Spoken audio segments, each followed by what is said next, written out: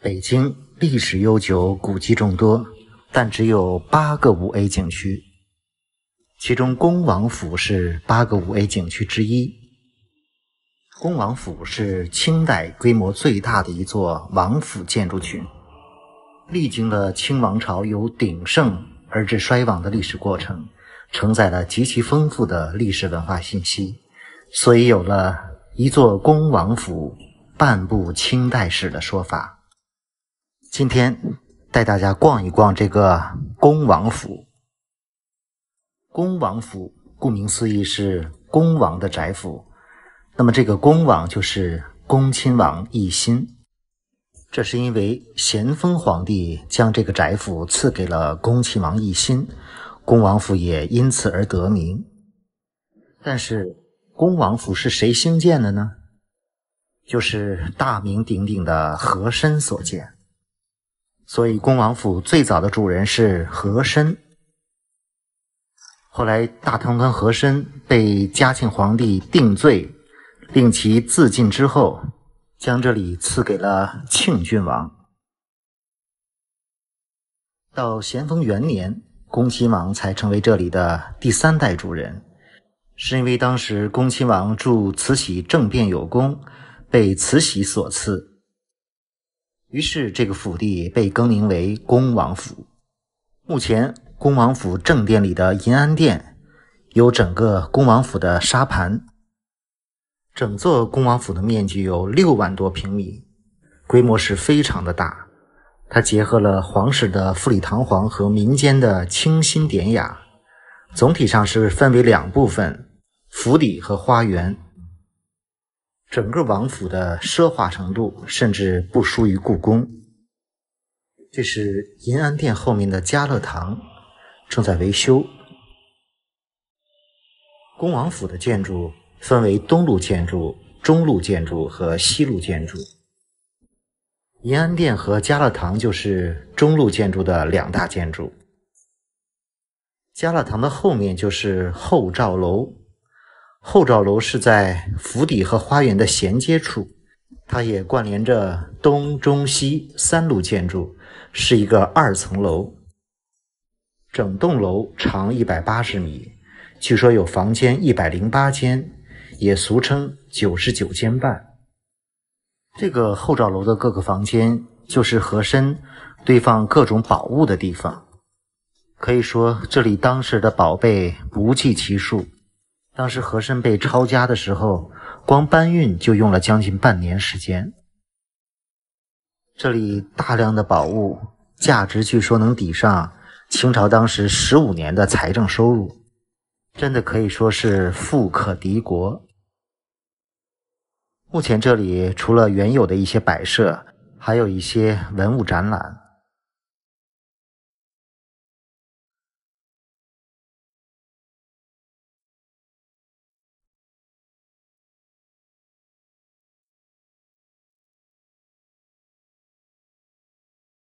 后照楼每个房间布局都不一样，据说后窗户形状都不一样，为了区分收藏不同的宝物。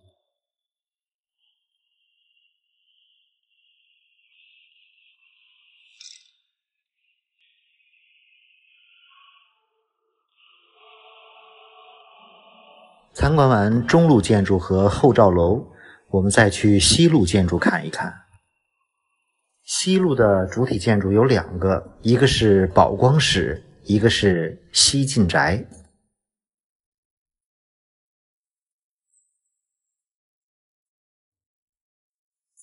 这个就是宝光室，有个很大的院子。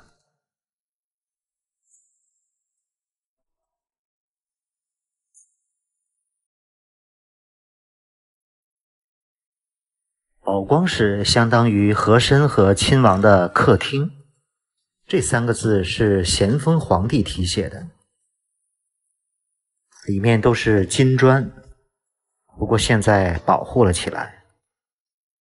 现在的宝光室作为展厅，展示了和珅和恭亲王的一生。我们现在了解的和珅很多都是通过王刚演绎的戏说形式，其实历史上和珅这个人物真的了不起，年纪轻轻就被乾隆赏识，一路高升，获得了很多重要和关键的职位，包括吏部、户部、刑部3部的尚书，还有内务部总管、步军统领等等，几乎相当于半个皇帝了。这里还展示了恭亲王奕欣的一生，毕竟这里叫恭王府。我们也在很多电影电视里了解过恭亲王的一生，这是他的真实照片。可以说历史上对恭亲王的评价是非常高的。宝光室的后面是西进宅，西进宅是恭王府建筑中的经典之作，大致可以理解为和珅的卧室，据说是仿故宫的宁寿宫所建。这里之所以著名，是因为这里面都是由金丝楠木所建，据说现在一根金丝楠木就价值4亿美金，相当于27亿人民币，可见这里是世界最奢华的卧室了，可以说现在的世界首富也买不起。所以来恭王府一定要来这个西进斋看一看。现在又来到了后赵楼，后赵楼是连接府邸和后花园之间的一座建筑。这个花园也叫翠锦园，占地2.8万平方米，是故宫的御花园的2倍还要多。花园的正中是个西洋门，仿造了圆明园的建筑，里面融合了江南园林艺术和北方的建筑格局，也汇合了西洋建筑和中国古典园林建筑。穿过假山可以看到这里的独乐峰，这是一块高达5米高的太湖石，从这个角度看上去，这个石头特别像一个女人抱着孩子，所以民间有传说这叫送子观音。据传和珅有20多个老婆，生的孩子都是女儿，但自从把这块石头运过来之后，他的大老婆就为他生了唯一的儿子。这是花园里的福池，形状像个蝙蝠。福池边上种着很多榆树，榆树的叶子也叫榆钱儿，所以这里又有福又有钱。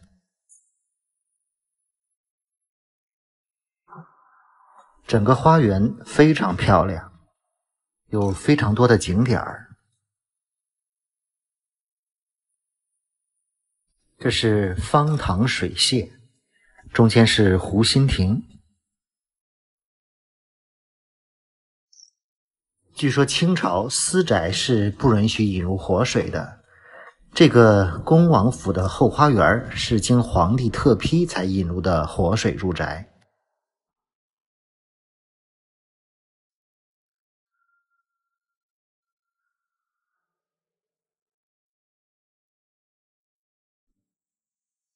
后花园有个小山，山上有个望月亭。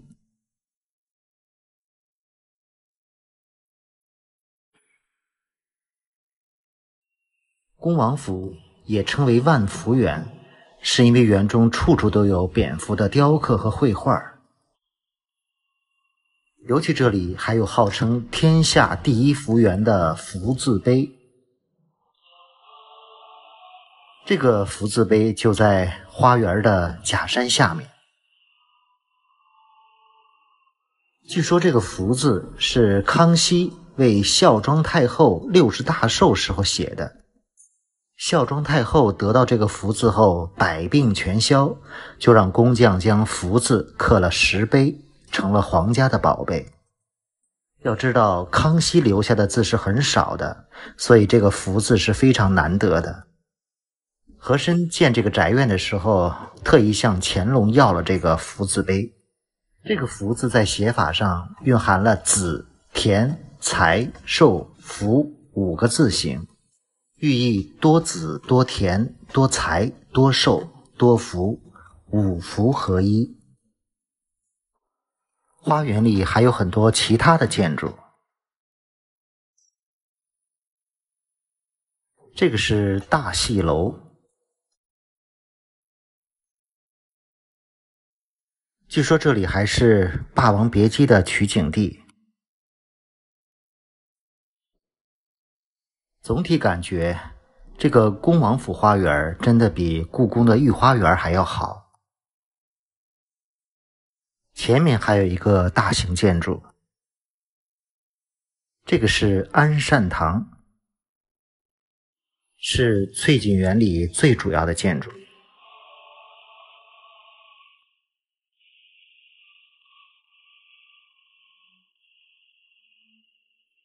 据红学家周汝昌认为，在和珅的府邸之前，这里曾是曹雪芹的家，也是《红楼梦》里大观园的原型。当然，这只是他的推测，没有史料证明是或者不是。这里面还有周汝昌的纪念馆。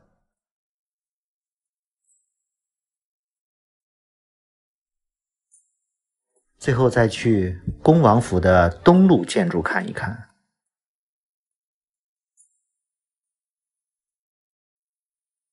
东路主要是有多福轩和乐道堂。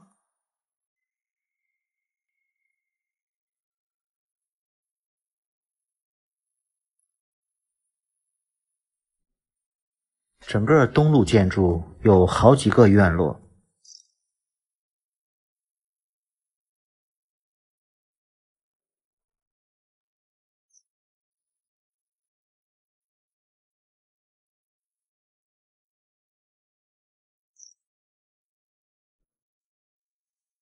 这个就是多福轩，上面的字是慈禧的字，同德延禧，以前没见过这个禧字。东路建筑里还有个展厅，是来讲恭王府和《红楼梦》之间的关系的。有不少人认为恭王府就是曹雪芹《红楼梦》里荣王府和大观园的前身。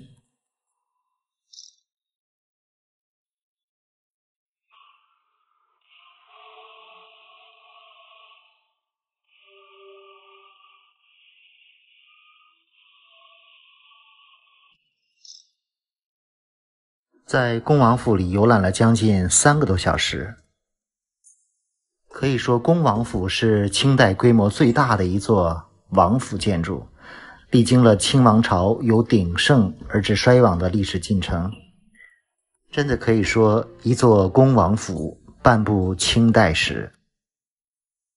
作为一个北京的5A 景区，这里的门票是40元，还是值得来这里看一看的。这世界有那么多人。老舍先生曾经说过，秋天一定要住在北平。天堂是什么样子我不晓得，但是从我的生活经验去判断，北京之秋便是天堂。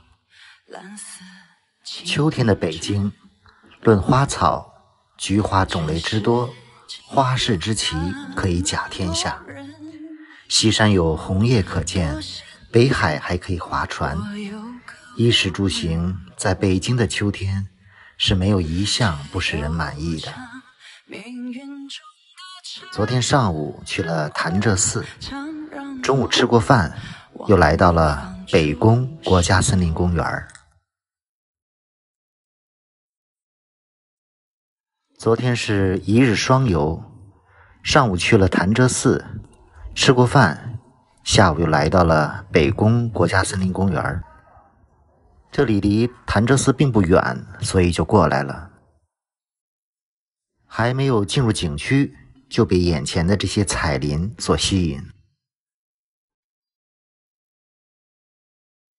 本来这一天是计划去坡峰岭的，因为早晨下了小雨，整个天空都是阴霾的感觉感觉跑那么远去爬山可能看不到什么景色，于是就调整了行程。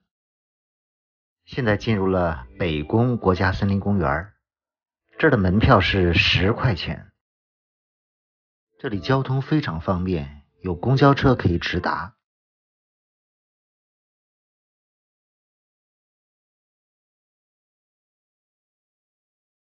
北宫国家森林公园是距离市中心最近也是最大的国家森林公园。这里森林覆盖率非常高，而且森林的景观非常突出。公园的面积不小，将近10平方公里。在里面游玩基本都是靠徒步。这里面有3大景区，很多小景点。我们先一路往山上爬。半山腰上有个动物园，有不少的小动物。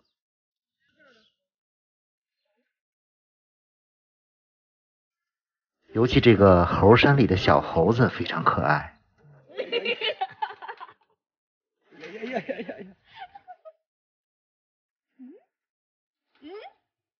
来，你们俩抢吧。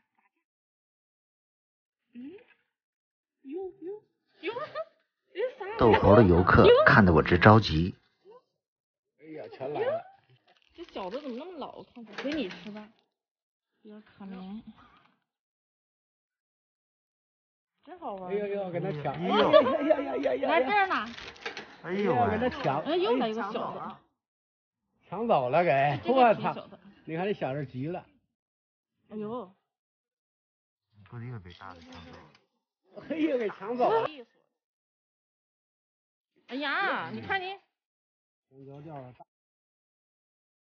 现在继续爬山。现在的北京公园是非常多的，无论是市区还是近郊远郊。在秋天，如果你无意中经过一个不知名的公园，都可能会被那里的景色所吸引。尤其现在在郊区，有很多的公园都种植了很多的彩林。现在快爬到了山顶，这是彩云台。可以看到这里漫山遍野，基本都是彩林。可惜今天是阴天，能见度不好。远处山上有个小亭子，叫望京亭，上去看一看。北宫森林公园采叶面积有3000亩，包括有元宝峰、黄芦、火炬、银杏、水杉等等。很快到了望京亭，从这里能够看到下面的一些彩林。北宫和香山与坡峰岭相比，彩林的面积更大一些，所以色彩更丰富多彩。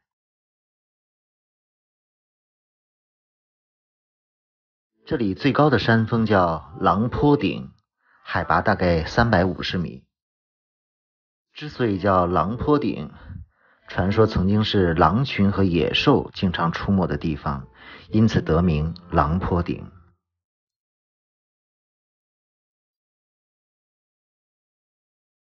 北宫森林公园的山爬起来不是太累，虽然看着很远，实际上一会儿就走到了。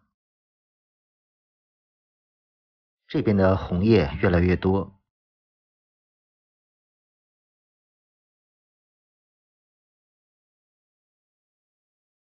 今天这里几乎没有什么游客。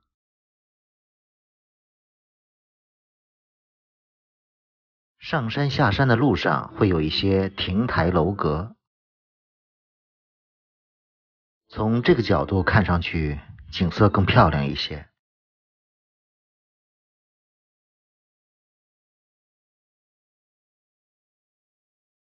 看看这里的彩林确实挺漂亮。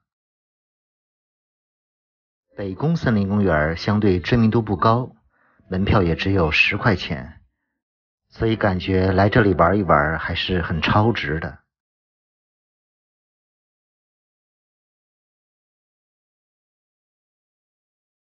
想一想，如果今天天气好，可能就不来这里了。但即使是这样的阴霾天气，也感觉这里还是很美的。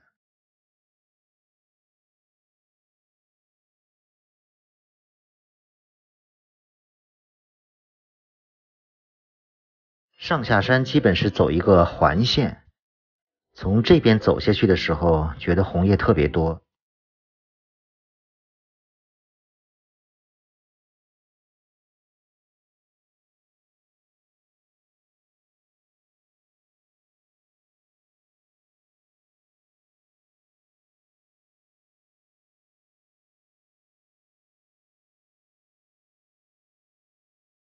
和单一的红叶相比，我还是更喜欢这样色彩缤纷的感觉。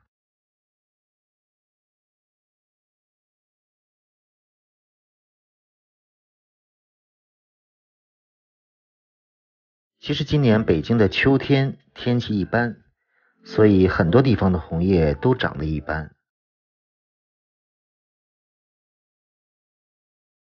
北京的红叶跟本溪红叶或者四川观雾山的红叶相比，少了一些水的灵动。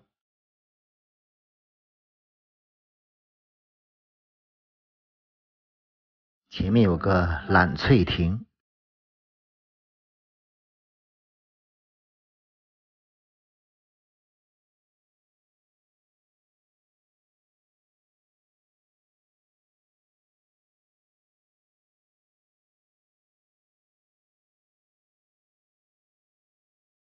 回身看一看刚才爬过的最高处。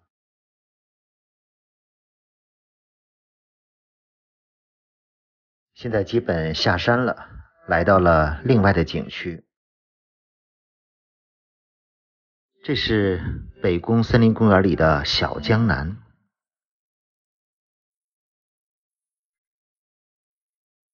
有一个不算小的湖，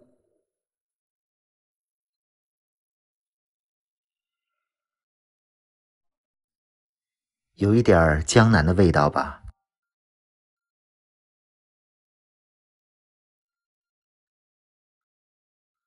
湖面上有好几只黑天鹅，走过去看一看。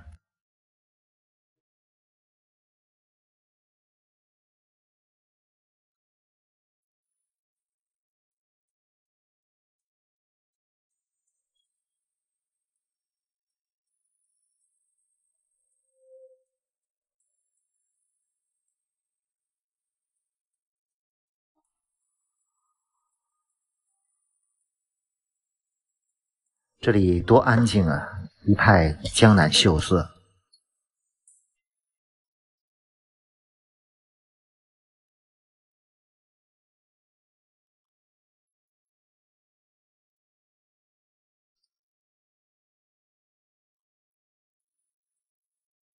前面快到景区出口了，这有很漂亮的几棵树。